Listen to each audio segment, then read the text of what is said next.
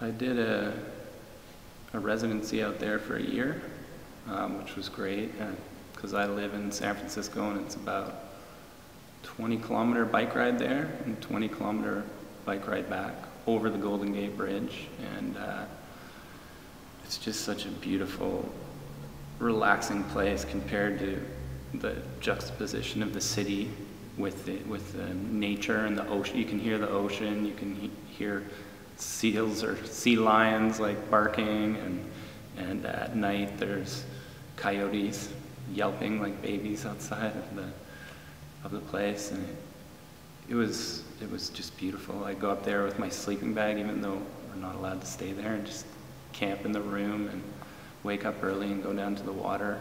I'm not even talking about painting, but I did a lot of art there, but it's just, I love that, the nature and just it's the pure beauty of the coast of California, you know. I typically work at home, or I work around, I don't stray too far with my work, and that was really separating my studio. Like, it was an hour-and-a-half bike ride, you know, and a hard bike ride to get there. So it was pretty amazing.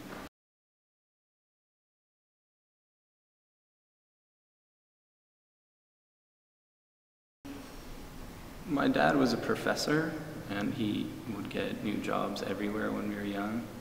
So I was born in Toronto, and then we moved to, where did we go next? Michigan, to Lansing, Michigan State, and then we went to Saskatoon for a couple of years, and then we moved to Ottawa, and then we moved back to Toronto, and then we moved to Vancouver, and then finally my parents moved back to Ottawa after I left the nest.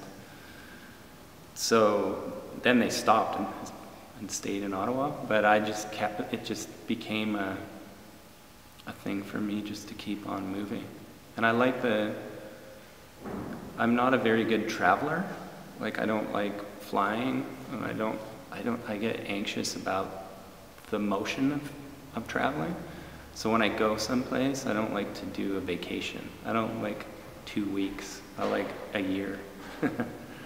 So I went to a lot of places for a year or more in my life.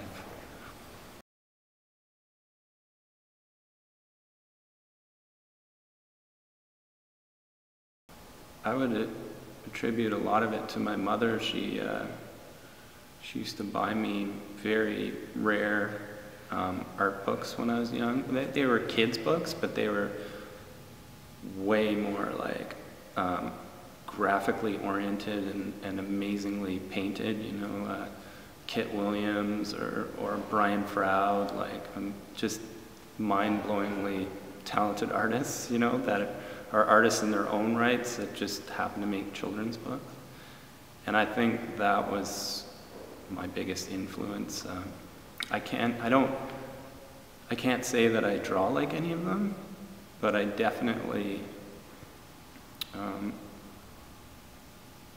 the same idea and the same, atmosphere and, you know, keys and people that have houses on their backs and like stuff like that could be definitely a reference to Brian Froud. He did a lot of drawings about fairies and other sorts of like British folk tales and stuff, or European folk tales.